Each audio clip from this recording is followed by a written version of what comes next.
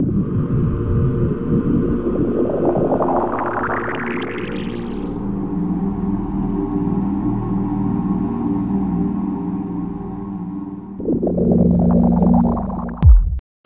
Eastern medicine has been based for many centuries on the vibrations and resonance of the body's water content.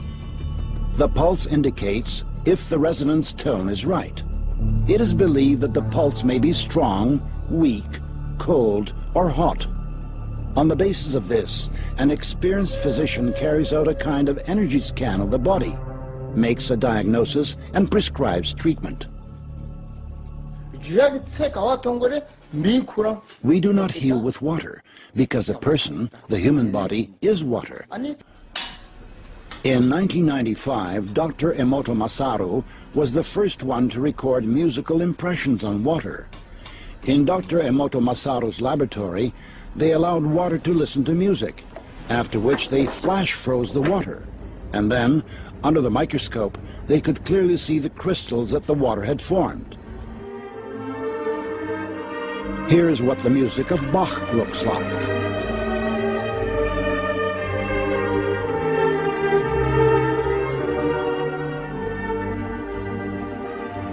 Mozart,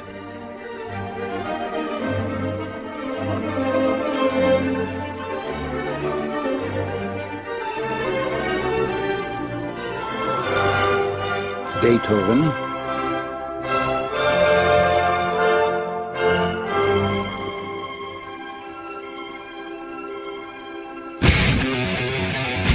heavy rock,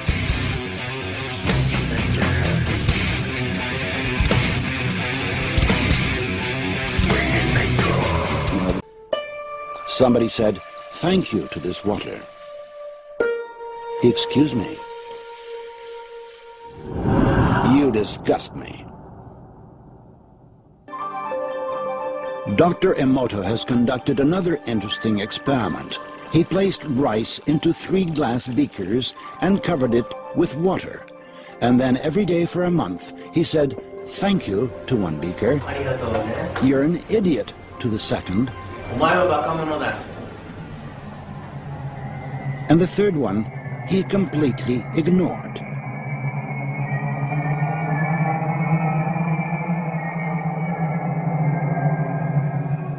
After 1 month, the rice that had been thanked began to ferment, giving off a strong, pleasant aroma. The rice in the second beaker turned black. And the rice that was ignored began to rot.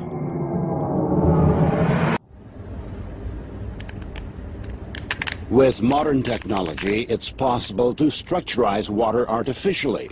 When seeds were grown under laboratory conditions using this kind of water, the soy sprouts had 6 times greater photon radiation than when ordinary water was used. Using structurized water makes vegetables ripen faster and increases the amount of useful microelements and vegetable protein several-fold.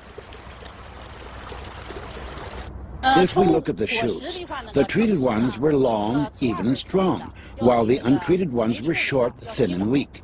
If we look at the plants today, those from the selected seeds have all ripened, but the ones from non-selected seeds have not. We have to say that using structurized water really does affect the growth of vegetables and fruits. For purposes of irrigation, 20% less of this type of water is needed than when using ordinary water.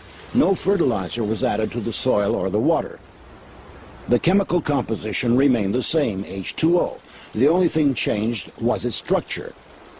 At the present time, scientists can answer the question of how this happens, but science does not yet have an answer to the question of why. In the language of the Pemon Indian tribe in Venezuela, Roraima is translated as the mother of all waters. A group of Russian biophysicists set out for this destination in January 2005 to collect a unique sample of water, which scientists say has never been in direct contact with human beings. Such water exists in only one place on Earth, in Venezuela.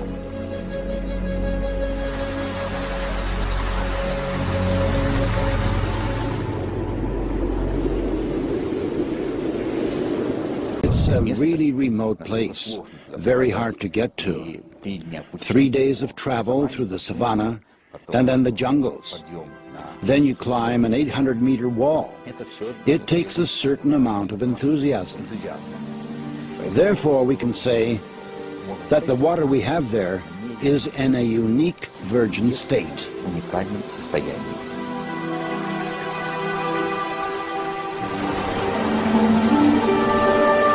So today is January 30th, 2005. Water collection number 16. Then we shall pack it all up in foil.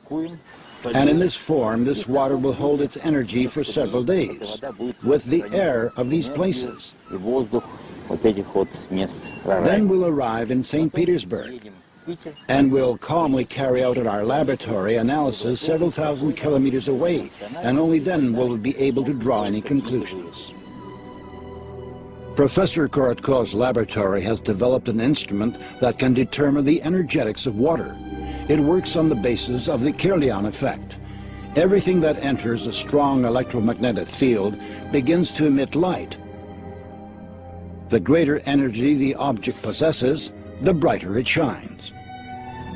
The water from Venezuela was compared with ordinary drinking water. We can say that this water is not double, not triple, but 40,000 times more active. So these are really two fundamentally different substances. And water of this type, this water which immediately activates the body, it activates the whole system. Nowhere in the world is the water the same. Breaking its way to the surface, through minerals and ores, water assimilates the vibrations of the soil and information about its specific biological and energetical features.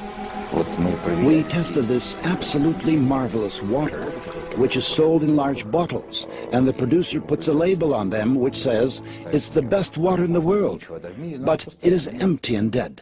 True, it's pure and it's good, and some minerals have been added, but this is dead water in which there is no energetics and there is no life.